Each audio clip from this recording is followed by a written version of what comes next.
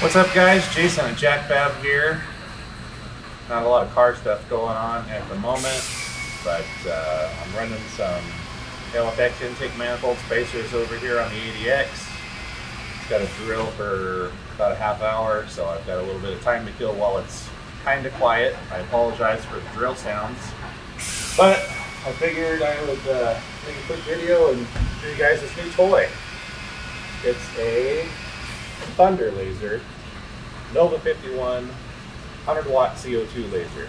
So we got it back in December, and it's now the beginning of March, so we've been playing with it for a while. But anyway, I'll walk you around it real quick.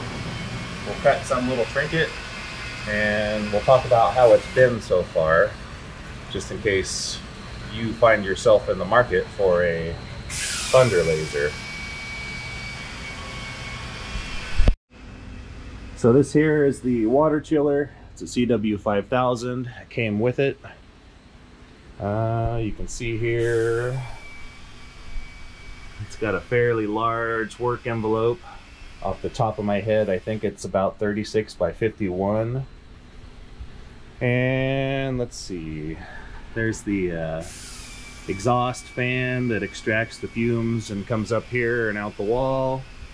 We've currently got it hooked up to this small pancake air compressor. It came with a small compressor that it worked, but it wasn't great. And we noticed that once we gave it some actual air pressure, the cutting performance greatly was increased, much better. So if you do get one of these, I highly recommend either rigging it up to a small compressor like that, or if you have shop air, plumb it into your shop air line.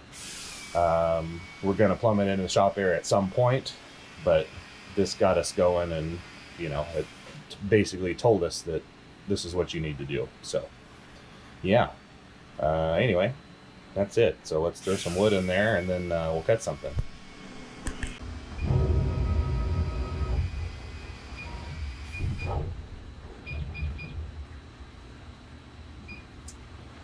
So they say you want to be about 6 millimeters for your focus height, and this thing just happens to be 6 millimeters.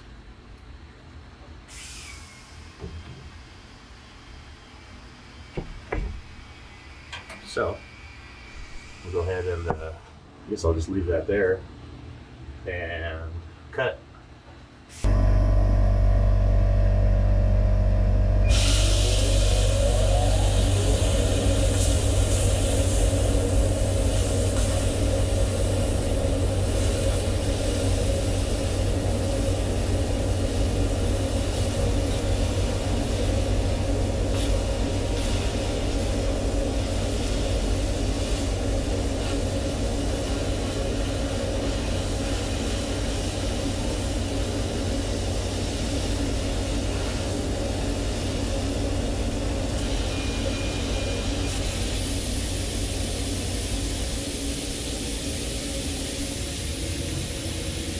So,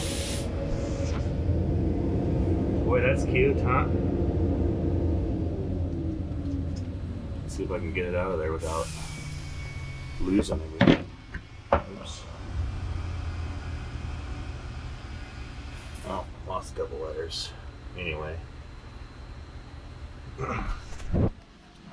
Yeah, just a real small, useless trinket. Awesome, huh?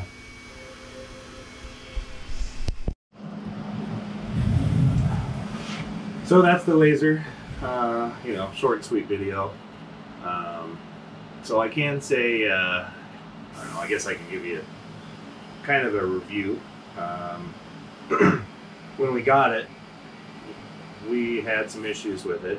You know, we were struggling to get it to cut and struggling to get the speeds they say it could run at. It had a problem with the controller that was causing the Y-axis to lock up and the only way to get it to work again was to turn the machine off and then back on. So I can say that the tech support people at Tunder Laser were super helpful. We had no problems getting parts. You know, when the problem started happening, they had us swap the drivers for the servos to see if it would go from the Y to the X to see if it was a driver problem. It was not a driver problem, so they sent us another servo motor. I replaced the servo motor. Problem still persisted, and finally they figured, well, it must be the controller. They sent us another controller, and you know, every time we needed something, it always came pretty quickly. It's not like we were waiting for it to come on the slow boat over the seas. But anyway, you know, within a few days or a week tops, we always had whatever the next part was they wanted us to try. So once I finally replaced the controller, it started working pretty good, and I haven't had any issues as far as with the Y-axis locking up or any movement problems since the controller has been replaced. So that's good. So like I say, Brian and Clay at Tunder Laser, the tech support was excellent and no problems getting parts. So we're finally up and running. The main thing that we're using it for at the moment is the packaging foam for, say, the Laminator FX. I don't think I have any here, do I? No. Anyway, here's a piece of foam that we actually paid someone else to do. Oh, here we go, Laminator. So, these aren't put together yet, but essentially, I take a sheet of foam and I cut all these pieces, do the logo on the top, and then glue them all together, and they go in this nice little box here. Bang, bang, bang, boom. So that's been the main use that I've had for it so far. You know, when we did the packaging foam for the B&R valve, formerly known as the boostulator, I actually paid someone to do this, and it's made like on a die, like some die was made, and it just punches these things out.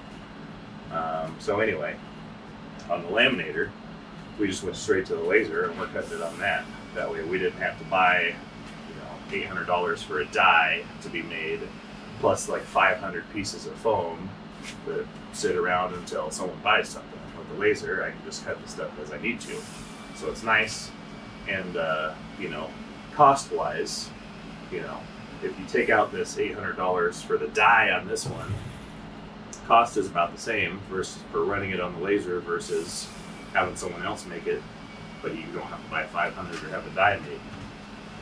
So anyway, if you guys got any brilliant ideas on some kind of products or things that you'd like to see that we could feasibly do with the laser, feel free to comment below. We haven't found a lot of uses for it as far as products and things go, but I mean, for the packaging foam, it's nice.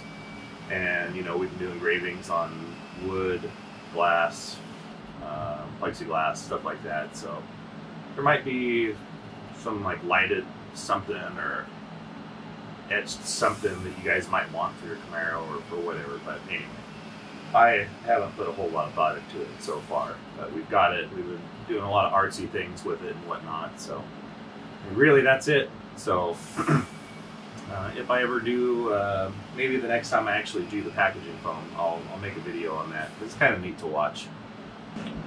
As far as stuff and things go, we're just kind of doing business as usual. Haven't come up with any new things yet. Got ideas, but I'm just kind of lacking motivation at the moment. So hopefully I'll get motivated and something will happen. I don't know. We've started looking into the new 2.7 engine that's in the Silverado, and it's going to be in the CT4V, I think. but 2.7 liter 4-cylinder. Actually tried to get a whole engine and transmission, and I just couldn't come eye to eye with what the seller wanted and what I wanted to pay. So at some point we may end up with one. I've only seen one for sale, so as more pop up, maybe I can get one and we'll do something with it. I don't know what. I've got an electric water pump off that Silverado 2.7 engine coming that I'm going to play with. Hopefully something cool will come out of that, but in the meantime, here's the turbo gasket. 3-holer. Interesting, eh? So yeah, we're also trying to get our hands on a turbo. So let us know what we can do with that laser, and yeah, I'll try and get back on making more videos. And so anyway, that's it for today. Short video, a little bit about the laser, a little bit about 2.7 talk, but anyway, that's all I got. So if you made it this far, thanks for watching. I'll try and get back on the video bandwagon and make some more videos. Hopefully they're cooler than this one, but anyway, that's all I got for now. So thanks for watching.